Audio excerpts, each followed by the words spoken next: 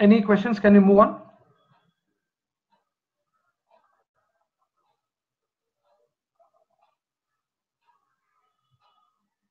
Okay, good. Let's move on to the next slide. I have close to 14 slides. So I think with the time that we are going, I'm probably going into a lot of detail. While it is useful for all of us, I'm not sure if we need to spend that amount of time. So I will again attempt to brush through a little bit faster. The only risk I have is if I go through faster, probably you may not be able to get the essence of what I'm trying to say. But let's try it and see. So with more and more exposure to what's happening in our organization today, and with a lot of history that we have seen in the last 20 years, I don't need to probably tell you some of those, but just to refer here for us to understand what we're talking about, whether it is Enron, whether it is other frauds or misrepresentation or vested interest playing bigger role in some of the corporations not truly sticking to their core principles.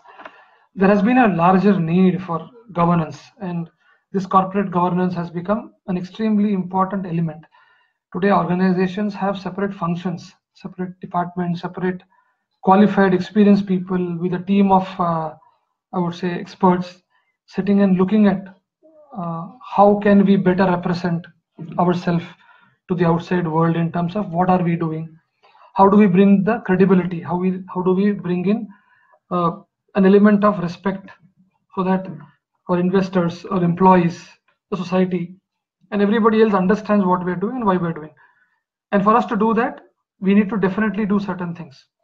So without getting into the detail, I think with Sarbanes-Oxley Act coming into 2002, post Enron, I think there has been a lot of focus from organizations, top brass, to focus on corporate social responsibility as well as corporate governance. The governance is more in terms of being transparent, visible, in order to basically be very explicit, to state what needs to be stated, to clearly have disclaimers of what you believe people should not misinterpret. And if you see the annual reports today, I mean, those days I think when I grew up, the annual reports used to be a few pages, maybe 25-30 pages. Today it runs beyond 100 pages. A lot of these beyond the routine items like the plans, the strategies, the progress made, both text as well as financials, and other narratives to what is happening in the company. There's a lot of focus on also telling people information that they need to know. It's not that they like to know, they need to know. And today, if you want to invest as an individual into a share market for any particular listed company, today if you want to buy even a product as a customer, even if you have to buy a product for as less as 20 rupees or as high as 1 lakh rupees, I think the customer today definitely wants to know how things are done. What kind of company is this? What is the record they have? Have they done something that is unethical? Have they been indulging in practices that are impacting a section of society or impacting a group of, I would say, countries which are impoverished, or are they doing something that is affecting the environment today, and so many other things. So today, right from seeing different information on the label of any product, sometimes you wonder why they are telling you all these things, because in the past sometimes you never bothered to look at them, to declaring all this in an annual report, stating about it, doing a lot of campaigns on corporate social responsibility, trying to extend support to the society from where they're drawing people, they're drawing resources, they're taking land and facilities and so many different things. They definitely feel there is a need for them to bring in credibility. And there's a lot of discussion on this topic in the last 20 years about if business is for profit, it is only that they have to focus on. By getting into corporate governance, by spending money on corporate social responsibility, by trying to focus too much of effort and attention towards all the non-business areas, somewhere the stakeholders or the shareholders' interests are compromised. So if I'm a shareholder, I've invested money in the company and I want good returns. I want returns that will help me grow my wealth, will help me reinvest again, or probably refer more people to invest again. And as more and more investments a company gets, provided they have the right direction and strategy, it's always going to be useful for them to successfully gain a better market share. But if you look at the converse side of it, if I'm a shareholder and I see my company spending 20% of the money, efforts, attention, focus, purely to do things which are not the reason why I put the money, right? The question deeply comes out saying, why are you doing all this? What is the purpose of doing all this? So there's a lot of debate on this topic. I mean, it's not about what is right or wrong. It's all about what are you truly trying to do when you run a company. And that is where I think different companies have different stands. And some people explicitly say, some people do a lot of things but do not state it so much because they feel it is not required. End of the day, it is important for every organization to definitely focus on this, and it is happening today. It is happening today. If it is about blind foundation, if it is about health related, which is prevention of epidemics, if it is about environmental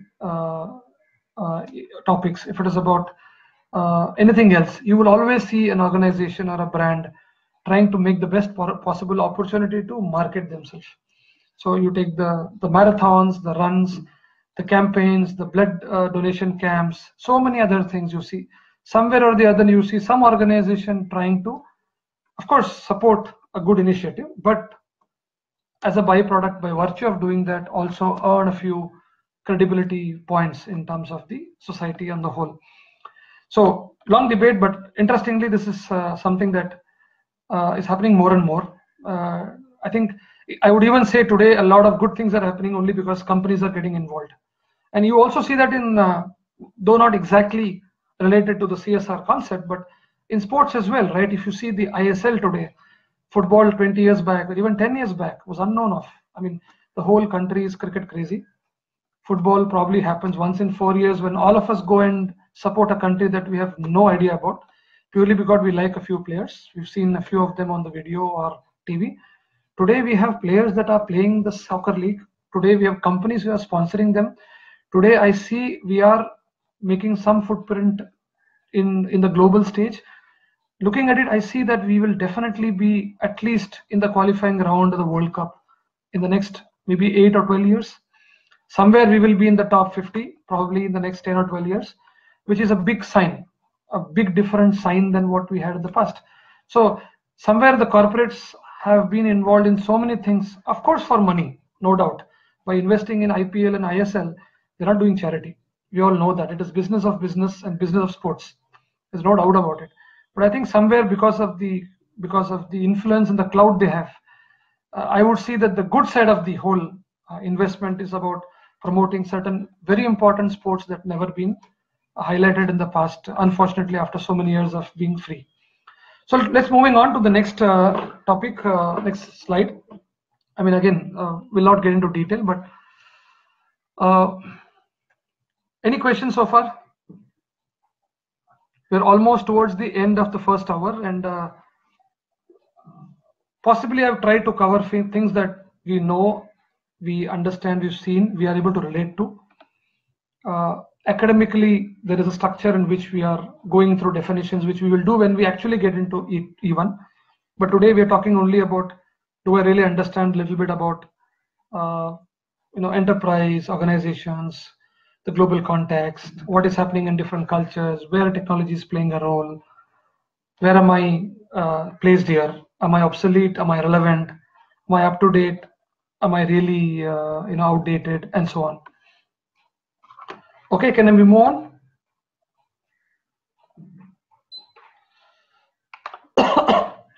Okay, so quickly moving on, we will quickly cover now the different functions, and I'm assuming that some of you are working. So can I have a quick show of hands in terms of how many people are actually working right now or doing business versus purely being a student? So for me to probably use my examples differently for you to be useful. Can you just tell me working or student?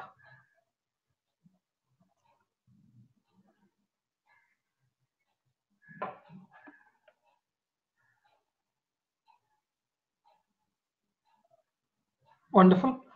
Good. So I hope so far the examples or the instances or some references probably helped you a little bit, because I see at least 2 of the 3 are working. So let's move on to that. So the good news is that I don't have to spend too much of energy, because you kind of know these functions, but I'll quickly touch upon each of these functions. So typically these functions are having certain objectives in mind. And in finance, we talk about finance. Finance guys usually are the most hated people in the organization. I'm a finance guy myself. So you can imagine someone like me or somebody doing a role of mine traditionally, who believes that he owns, or he's the custodian of what's happening with regards to money in the organization. So whether it is disbursing cash, paying salaries, buying equipments, paying money to put up a new office, the finance guys typically, traditionally, I would say, are the people who are the most important people, or at least they seem themselves to be more important. Traditionally, it's always been the case that this function is normally at the end of everything that happens. So, I mean, a lot of thoughts are put together to start something, buy something, and so on. And then finance comes in somewhere in the middle or towards the end and says, yeah, we need a budget, we need approval, we need to get some quotations, we need to ensure that we have adequate due diligence of, who we are buying from, is it credible, are there good organizations, are they providing warranty, and all that, stuff. So finance typically has financial accounting, management accounting, treasury, working capital, a lot of other functions. So I would broadly put finance into 3 major areas. One is financial accounting, which to me is like the 3 key functions of human life: food, clothing, shelter. So you need to have food, you need to have clothing, you need to have shelter, so that you're able to survive a basic, decent life. Now, it is extremely important, but at the same time, it is not the end of everything, as we know. So that's why we have something called, I would say, management accounting. And somewhere management accounting, treasury, working capital go together, because it's about managing funds, it's about managing information, it is about managing and reporting and providing visibility of what's happening. Because it's important, if you take the example of going from Delhi to Nagpur, if you don't know where you are, if you do not know how many kilometers you have to cover, probably you will run out of fuel, you run out of energy, you don't know if you are getting into a dark part of the day where you need to find an accommodation or find something to eat, and so many other things. So you need to always do a stage correction or a stage review. So that's what normally happens. I'm trying to put it very simple. Probably there is a lot of definitive explanations to it, but in simple terms, it's all about, are we able to manage, are we able to monitor, progressively look at what's happening? Do we have adequate information about funds? Do we know what is coming in? Do we have enough money collected from the customers? What are the payment obligations do we have? Who do we need to pay? When? What is the impact to the business? So can we pay somebody late? Can we pay employees early or late? Can we pay a vendor late or early? So many other decisions. Now, financial accounting and management accounting somewhere works closely as well. The only difference is that management accounting starts and treasury accounting runs parallel to financial accounting. And it's more of analysis, it's more of looking at the outside world, the customer, looking at how are you placed in terms of your cost structure, how are you placed in terms of your revenue streams. Are we able to give a sales guy or a marketing guy a visibility about where the orders are coming from, which customers are paying well, which products or services are giving you good margin? Because you have so much of wealth of information as a finance guy that you can actually define what needs to be done next. It's a different story that some may not be practical, some are purely a Microsoft Excel exercise, not something that can run in the market. However, it's important that the information or data we have can be utilized so well for the benefit of the organization. The last segment primarily looks at audit, compliance, governance, looks at secretarial startups, incorporation, maintenance, statutory requirements, a lot of outside world, inside company activities which are required for maintaining the hygiene of it. So if I take an example of the food, clothing, shelter for financial accounting, I would take an example of management accounting to be more of the enhancement side of it. whether you're qualified, whether you have a good health, whether you have a decent qualification, do you have a happy life, and so on. And all these compliance audit relations are more fundamental, or more, I would say, while the food, clothing, shelter are required for you to survive, the audit and the compliance are the very purpose of why you are here. So it's about we as a person, the purpose of we. So if you are not there, if certain basic things are not taken care, I mean, you do not exist as a human being, you don't exist as a company. So governments today, as I said when I was talking about governance and CSR and corporate governance, governments today, societies today are looking very keenly about each organization today.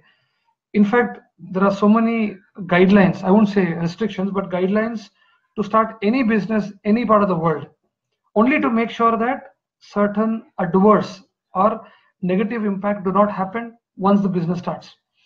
This was never the case in the past, because it was when somebody thought that they could make more money or sell better products or tap better manpower that they would start anywhere, anything. So typically that's primarily what happens in finance function. Now, interestingly, going on to the next slide, it has a very strong correlation to finance function. It talks about typically how transformation is happening today. Now, when we talk about finance, the finance that we know of, the finance that we are aware of. Just a minute.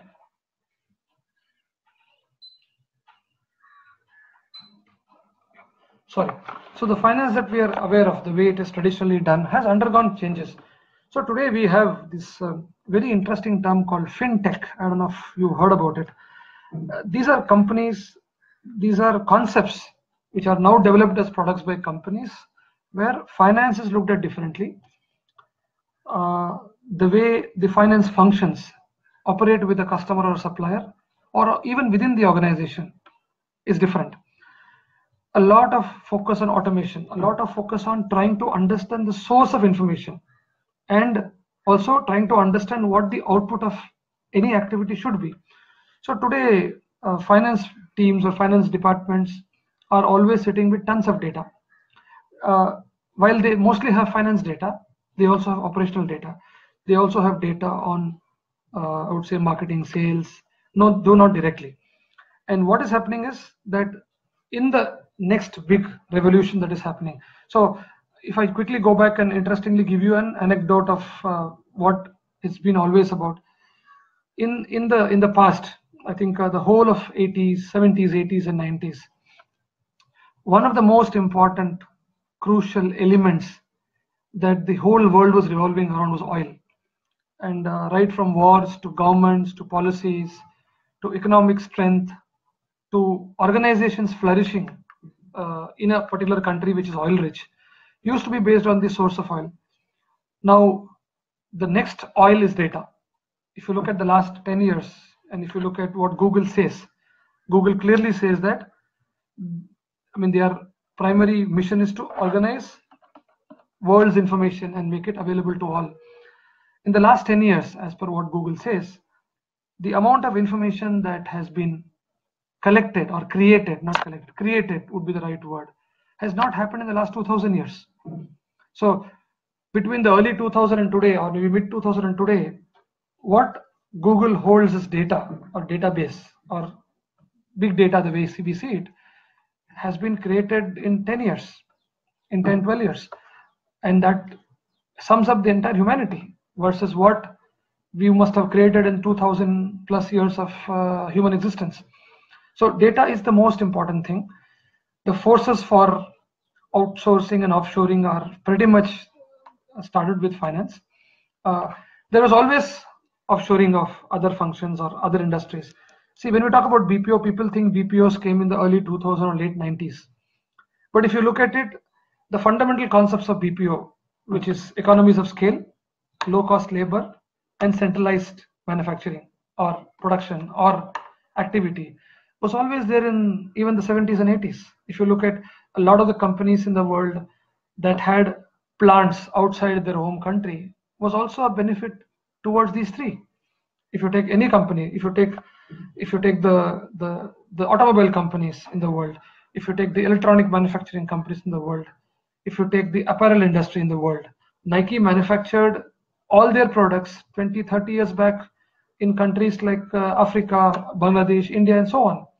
Maybe they didn't have their own shop. Maybe they were subcontracting or job work kind of a role where they basically gave it to somebody from who they basically took it up, assembled, quality checked, whatever, and then they basically branded them as their products based on successful completion of the quality standards. So typically this is not something very new that we are seeing. It is just happening in areas other than manufacturing, which is where we're talking about business process. But the fundamental concepts of what works in an offshoring world has been there for at least a good 50-60 years today. A good 50-60 years. I would say right after the World War II in the 60s and 70s. So moving on to the transformation piece of finance, going to technology. So technology plays a role. Today we talked about artificial intelligence, we talked about machine learning, we talked about Internet of Things. We're talking about strong correlation between different technology elements. It is happening more and more. So in the olden days, IT or technology was a very small team of people, where they basically store information and give it to you when you need it. Today we live with IT. We live with everything that happens in IT.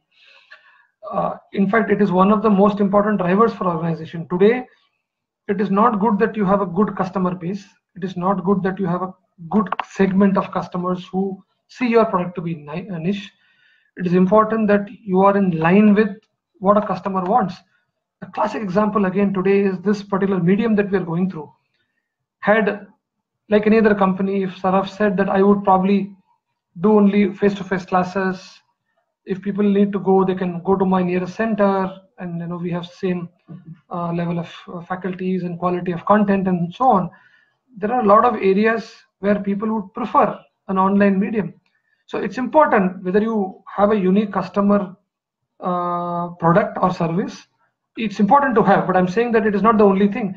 You need to have the platform and the technology to be able to attract people who look at that as the most important factor.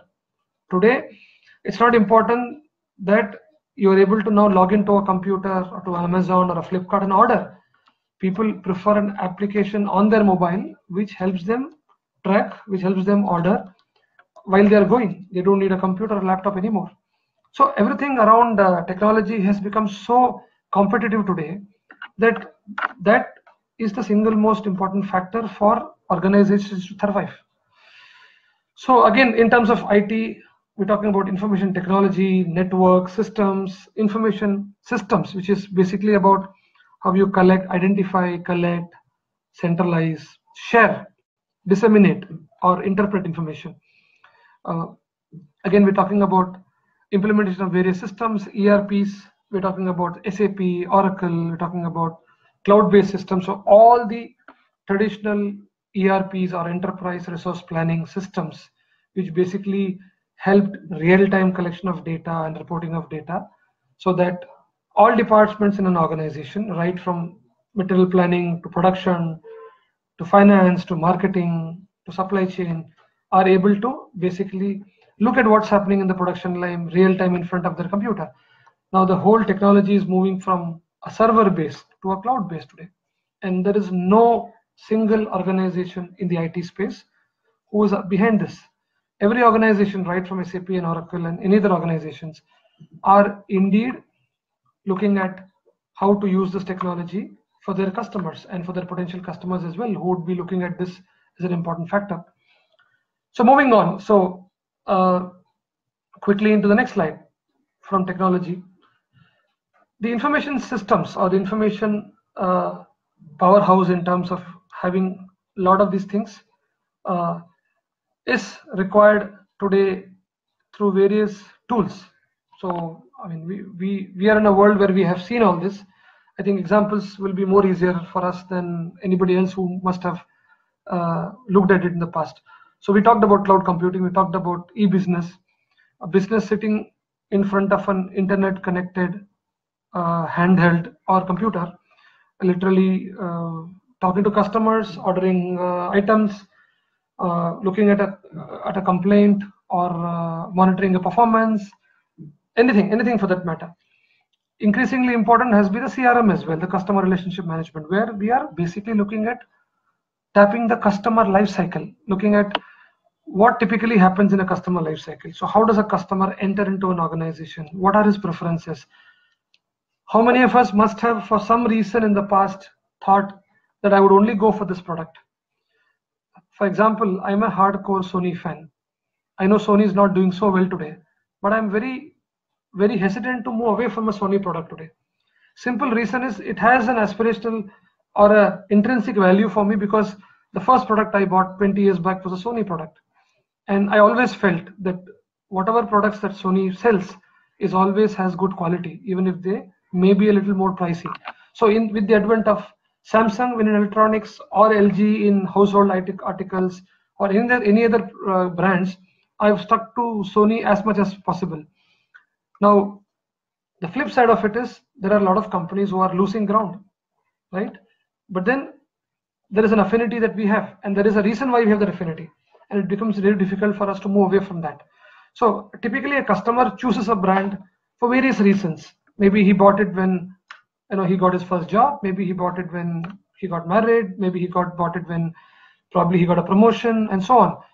I'm sorry, I'm giving a man example. If you take a woman, probably when she went for her education on her own in a foreign country where she brought a first product. So there are different stages in human lives where we look at products, where we associate themselves with, and that's why it's important to look at customer relationship management. And that is where I'm saying that technology sometimes plays a role which is a little difficult, because technology keeps you away. You have a problem with a bank, you're not happy with a particular service, I can guarantee it will take at least 30 minutes before you talk to somebody from a bank. And those 30 minutes, you literally have to pray to God that the call doesn't drop, the menu doesn't change, your phone supports whatever the bank interactive voice recording system is asking for, and so on and so forth. So once upon a time, in an interview with a group of journalists close to 10 years back, I think Richard Branson, as you may know him as the head of the Virgin Group, a very interesting story if you look at what he did and how he came up with the company that he is today. He made a very clear statement that I'm talking about early 2000, when technology was becoming the most important factor for doing business. He made a very interesting statement that for companies, technology should not come between an organization and a customer. It is only good if it is an enabler. The moment it is in between, it is a barrier. That is a day when the customers will stop or possibly consider technology to be a differentiating factor to go into a particular service. And this statement is very true even today. As I mentioned to you, if you want to reach somebody in a bank or some other company, you need to probably wait for a few minutes or sometimes an hour to get the right person, and still not sure whether the person will be able to help you with whatever your requirements are. So moving on to operations, again, we are looking at operations purely from a manufacturing or production related activity. Operations again is basically inputs, process, outputs. You have certain inputs, you perform certain activities, then there is a product which is in progress, and there is a finished goods, and then you sell it or store it, and then eventually the customer consumes it or uses it. Now, of course, Porter had defined a value chain. He called certain activities are primary and secondary, second activities are secondary. But fundamentally, Porter also re-emphasized the fact that every step in the value chain is only useful if it adds value. So when you say value, what is value? Value is all about, I buy a product for a cost X, correct? And the customer who is consuming it should see a value or a benefit from the product X. We know a product X can perform certain functions, but that does not necessarily make it a value addition. The value addition is only when customer pays for a product X but gets something X plus something in return. So it could be a feature, it could be a service, it could be a freebie at the time of purchase, it could be a added equipment or an accessory. So if you go in for a phone, probably they'll give you maybe a pen drive, maybe something else. So value chain is important because what differentiates companies is today the value, and it is perceived differently for different people. It doesn't have to be always an additional product or a service. It can be something that the company has marketed saying this will enhance the experience of a customer. It will help. So for example, if you take a product, if you take a phone, for example, there are phones where people now can log in using face recognition. Maybe a couple of years back, fingerprint. A few years back, maybe a pattern or a pin number. A few years back, simply a hard press of the star or the asterisk. So whether a customer looks at that as a value is purely with the customer. So if you get the new phone that is coming in, I'm sure you must have seen the ad of OnePlus 60. I don't know what it is. It's coming sometime in this month. It talks about unlocking the phone very differently. Now, some of us may not see it as a value. Some of us may see it as, how does it make a difference if I lock it this way or that way? Is it something that I truly want? Am I ready to pay a premium for it? Am I need to buy or change a phone just because I have certain functions that are very unique? It's purely a decision that is taken by a customer. And sometimes companies go wrong. What they think is value addition, what they think are unique features may not be perceived that way. So that is why you see some companies, despite doing a lot of these, finally does not find them so relevant. So it's important when you try and introduce something into a product, you're able to also assess the market and the customer to see whether it is something that the customers really want. Okay, so moving on from operations into the next one, which is the tools technique. So again, operations management is all about a series of tasks, activities through a system, through a platform that has a lot of constraints. What is a constraint?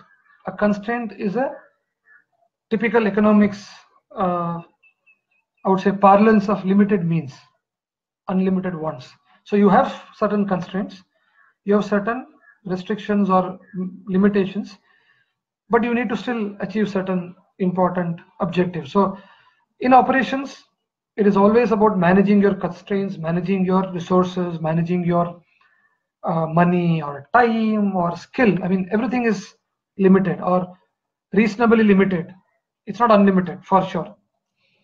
And typically in operations management, it's all about planning and managing, planning, monitoring, management, assessing how things work, what doesn't work well, constantly looking at what needs to change, constantly observing the feedback from the production floor, from the customer, from the guys who are talking to the customer, the marketing or the sales guys, and so many other people.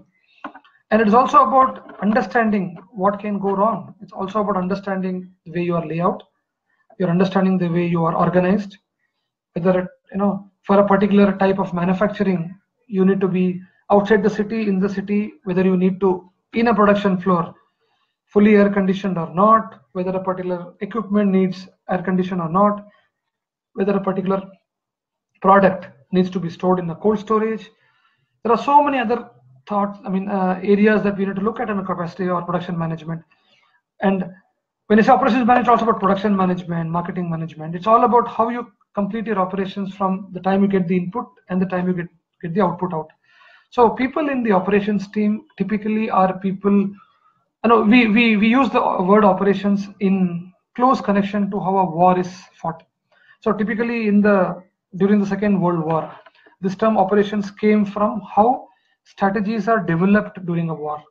While you have a certain game plan, you know that you will have so many number of people guarding or put up in a particular location. You will wait for certain triggers to fire or to defend. You will possibly have an option or a choice of instruction that could come from the top, from your leader, whoever the leader is, and so many. Having said that, it is very difficult to predict what could actually happen. So you are always at the point of taking decisions depending on what happens around you and what you have. And if you see some of the war movies, an excellent example of how they overcome different situations when they anticipate something and something else happen. And then you see that they quickly change their course. They They reduce people, increase people, divert people, add more people. They decide not to go for a offensive, and they sometimes hide. So many other things. So in modern day corporate world, operations is all about the constraints, the limitations, the resources that you have, which are primarily not limitless, and how you work around it, how you make sure you get the best of it. Having given you a lot of money, you can always produce the best product. If I give you more people than what you need, you can always produce a product better than iPhone, or better than a Mac, or better than probably a Boeing aircraft, for example, or anything else that you can possibly see. But the beauty or the fun is in the fact that how do you use the resources optimally? Do you want to sell a car at 20 lakhs, or maybe 2 crores? Do you have a customer for 2 crores? You may have, but how many of them? And do people really see value in buying something for 2 crores with only limited amount of features? So putting all this together is a very interesting activity. Typically, what also happens in today's world is, as you work towards operations, you also know how your production process works. So moving on to marketing, I'll quickly run through another few of them. I think we are almost close to the end of the presentation. But so marketing talks about environmental analysis. We talk about internal, external environment. We talk about markets, cultures, government, regulations, customer taste. Very important. You never know when a customer thinks this is useless. Very interestingly, there is a very, very powerful quote that I think one of the gurus of marketing had said. I think it's Philip Kotler. Is many times customers, if they don't like, they don't go and tell the manufacturer. They don't go and tell the retailer. They simply walk out into a new product or a new brand. 9 out of 10 customers will simply sell, dispose, switch on to another service or product. So you don't know. Today in customer lifecycle management, you're trying to find out whether you know what the customer is doing. After he's bought your product, you're trying to keep in touch with him to see whether he's happy or not with it. But traditionally what happens is, in marketing, it's very important to understand. It's important to see whether marketing actually creates a need. And fundamentally the difference between marketing and sales, I mean, both are interchangeably used, and I've also used it just for simplicity, is marketing is creating the need. It is trying to associate somebody's need with the product that you want to manufacture. It is something that you want to bring in that value, saying, okay, now you've married, now you've got a family, it is time to go for a car. You see those ads, campaigns, promotions. When you talk about compact car, they say it's now time to move from 2 to 3 or 3 to 4 because your family is increased. You can go for a compact car. The difference between a two-wheeler, a good two-wheeler today, is and to a small size car, maybe a couple of lakhs. That's it. And there are ways and means to get it. So marketing is all about creating the need. Marketing today happens in a very different way. Social marketing happens today. Facebook, LinkedIn, and Twitter, and so many other social media platforms promote a lot of marketing. And people, because they are glued on to it, they are constantly seeing it, they're constantly actively involved in it. They do influence or get influenced by this marketing. Okay, moving on. Further on to marketing in terms of planning and mix. So of course, it's important to know what. So before I move on, am I audible, clear? Any questions? Am I fast, slow? Do I need to give you a little bit more example? I'm running out of time because I think it's a very vast area that I'm to cover, and possibly I don't want to run beyond a few minutes from the scheduled time. But any questions or any thoughts, any views?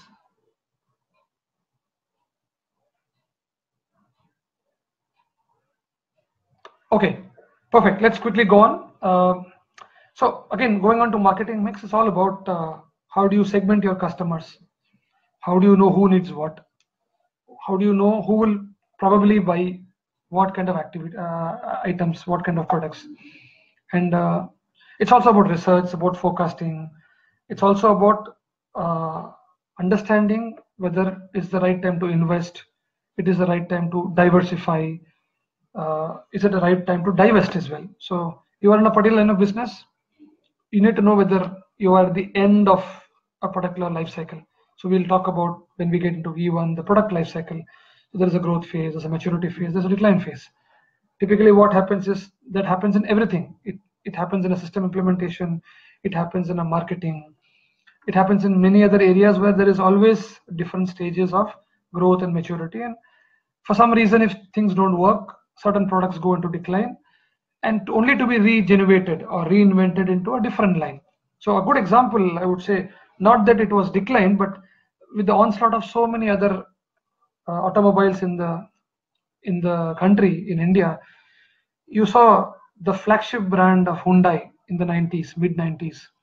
Somewhere they moved on from Santro to other areas. And if you see today, Santro is relaunched again. Now, same happened with Maruti Suzuki or Suzuki India Limited a year back, because they brought in their Baleno again. Of all the Maruti brands, I was a Maruti customer some time back. The Baleno was the biggest failure. A brand that didn't last even a year. But the relaunched brand after almost 10 years is fairly successful. Now, I do not know what went behind the thought of going back for the same Baleno again. There must have been some reasons. There must have been some logic behind why they want to relaunch a brand in the name of Baleno. They could have chosen any other name. Similarly happening for Santro. Santro was not bad. I mean, it was very successful. But there was a stage when there were other similar cars from other brands. And somewhere Santro got into other i10, i20, and so many other similar segment cars. So what I'm trying to say is that the need to divest, ramp down, or probably start in a different market. Good example is Suzuki India. Suzuki is manufactured in India today, a lot of cars only to export to other parts of the world. I'm not sure if you know this, but the A-Star, which was not a very successful Suzuki brand, runs very good in African countries. It is one of the most successful brands in African countries. So we talked about this Ritz, A-Star, and then WagonR and those cars in the mid 2000, late 2000.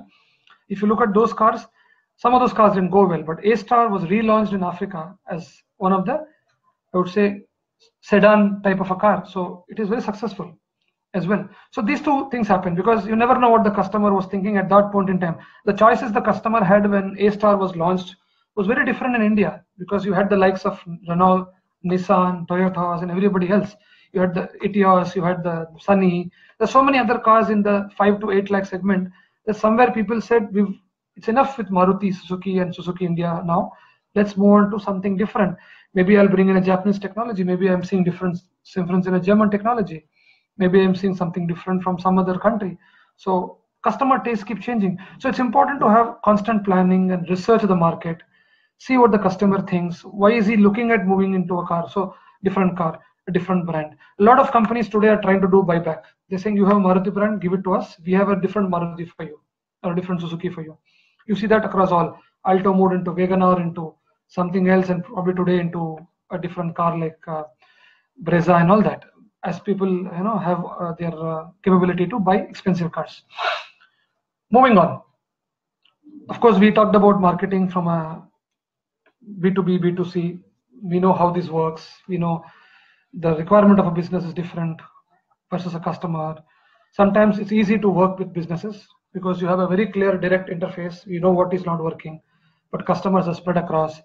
In many cases, you have a lot of channel marketers or middlemen. You have people who are service centers, authorized distributors. Distributors are dealers.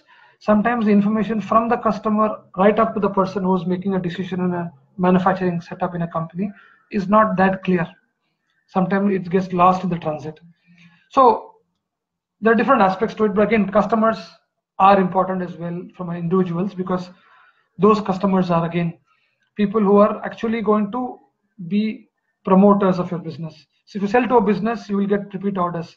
But from a brand perspective, how many of you know what kind of accessories are sold to Nokia or to Samsung or to Apple today from a manufacturer?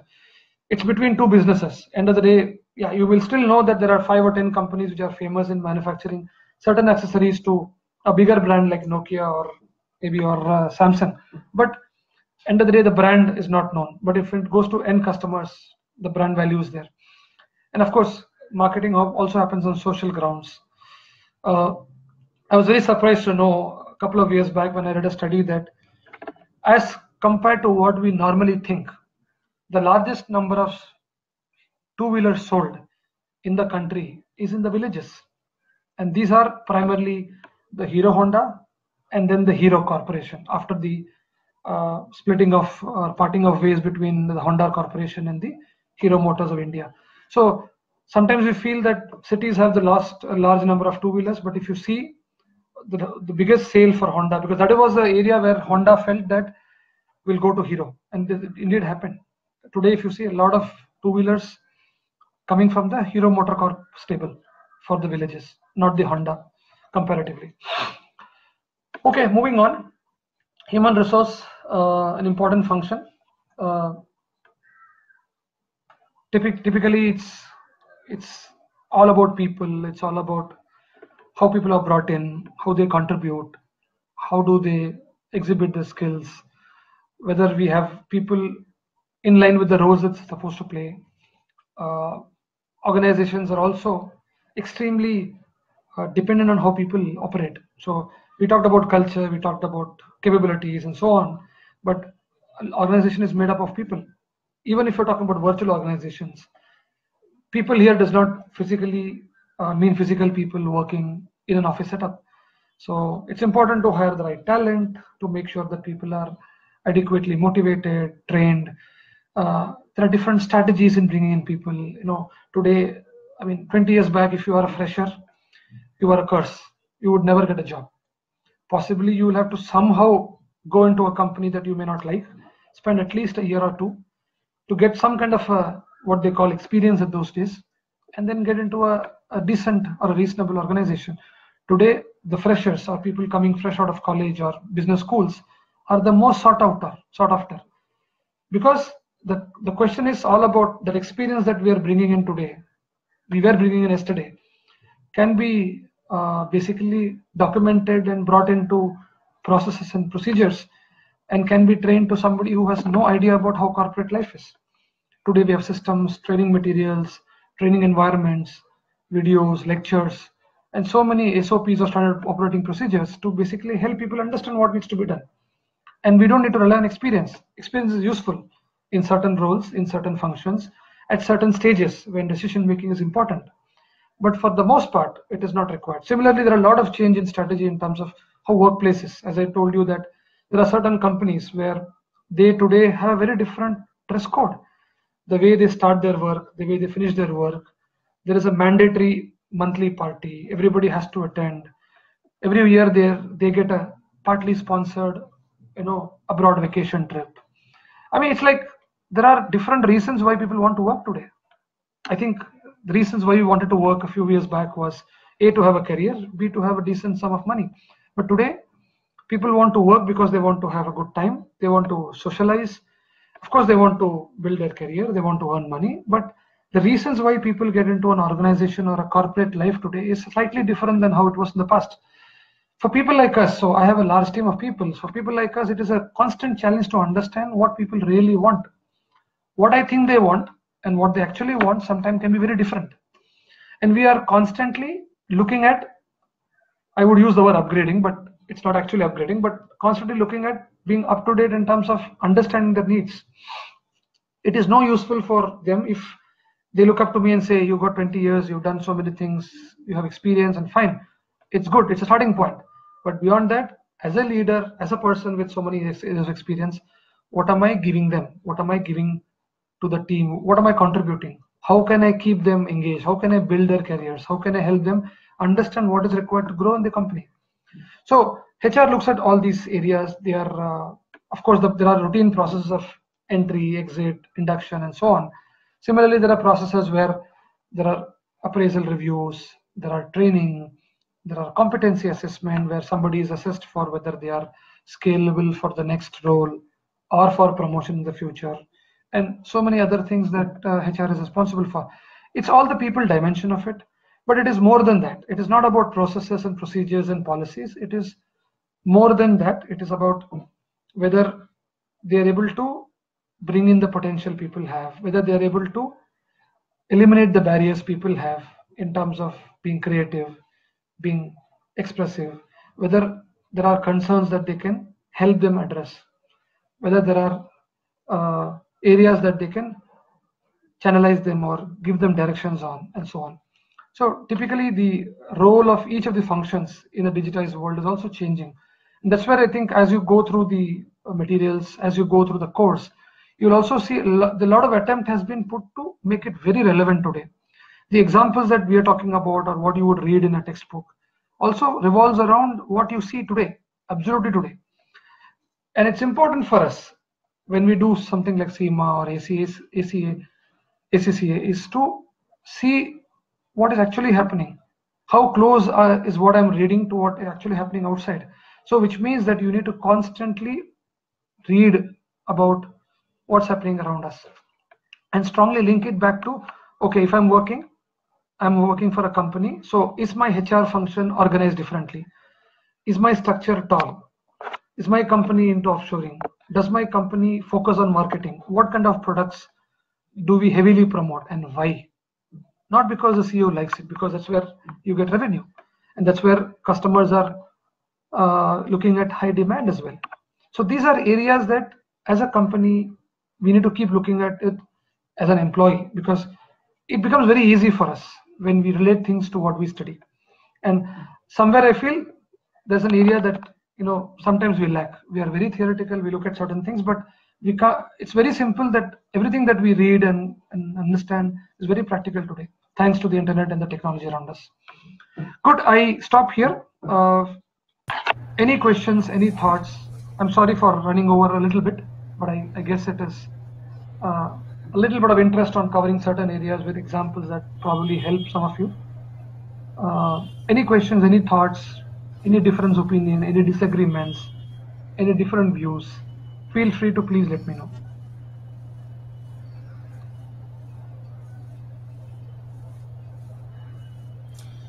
Any query anybody has, please communicate.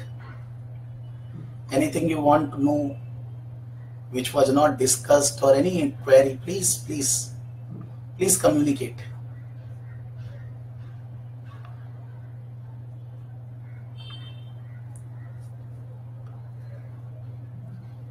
Jack, Mayuri, Indranil, Sobhit. So I'm hoping that when I was talking, you were listening to me. Yes, 100%. Yes.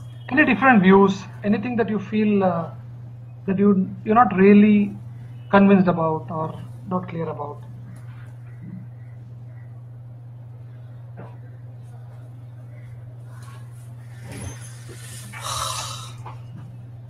See, one important thing that we all need to understand here is we are trying to link theoretical or academic side to a practical side. So the session is to basically share experiences of what we've seen, that is read in the books.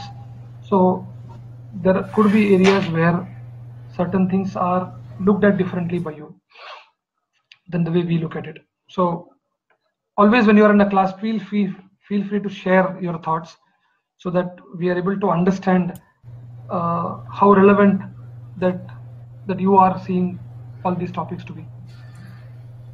Ganesh, your video is not coming. Sorry? Your video is not coming. I do not know. Just a moment. Yeah, okay. Can you see me now? No. One second. Yeah, can't see. Okay. I can see myself as normal.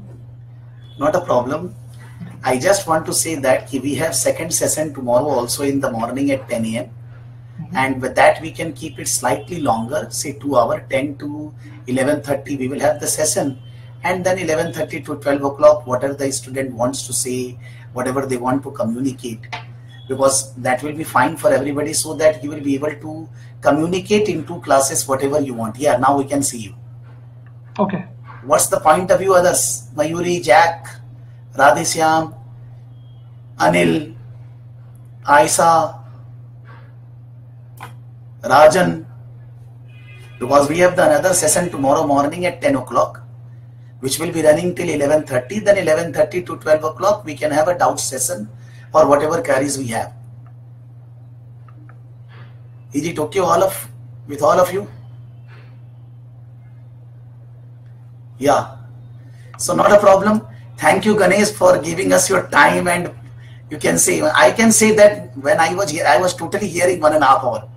And I can say that it was a fantastic session, correlating all the concepts with the practical examples, because you have that expertise which we are using in the class. So I was fully satisfied, you can say, whatever you were saying. The most of the topics were revised, and maybe those are not exactly relevant for, you can say, a strategic level student, somebody will say. But as a strategic level student, there are 3-4 students here.